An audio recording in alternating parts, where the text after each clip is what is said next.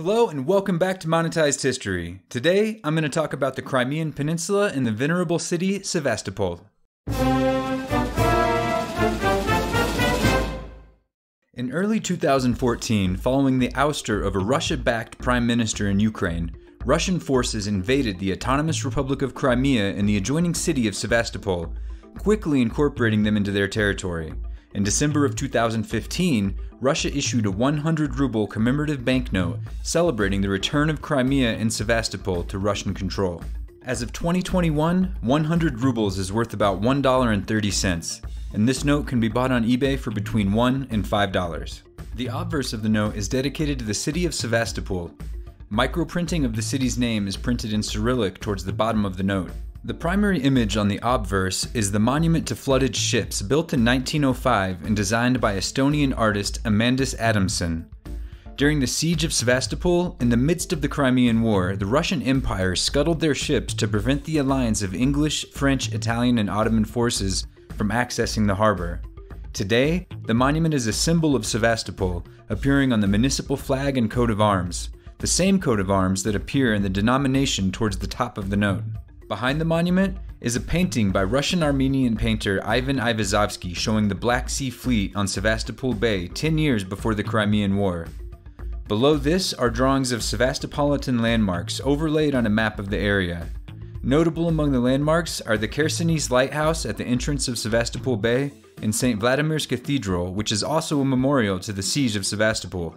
At the bottom of the obverse is a representation of the memorial to the siege of Sevastopol, honoring the 1941 to 1942 defense of the city against the Germans.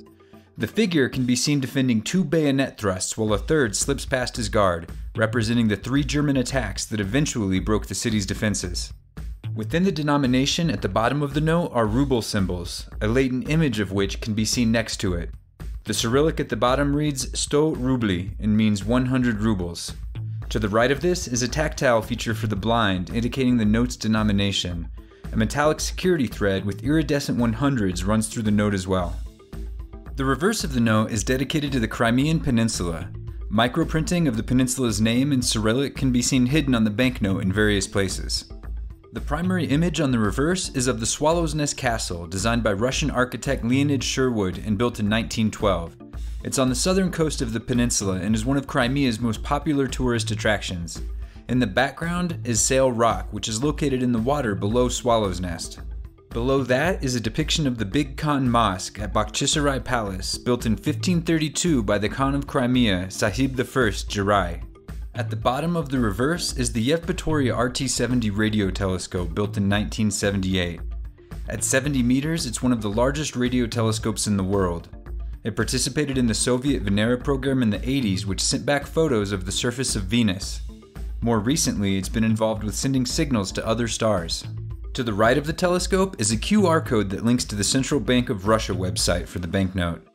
When the reverse is illuminated with ultraviolet light, a grape cluster becomes visible. Winemaking has traditionally been a popular industry in the Crimean Peninsula. When the banknote is illuminated from behind, a watermark of Catherine the Great becomes visible. It's based on a 1762 portrait by Danish artist Virgilius Eriksson.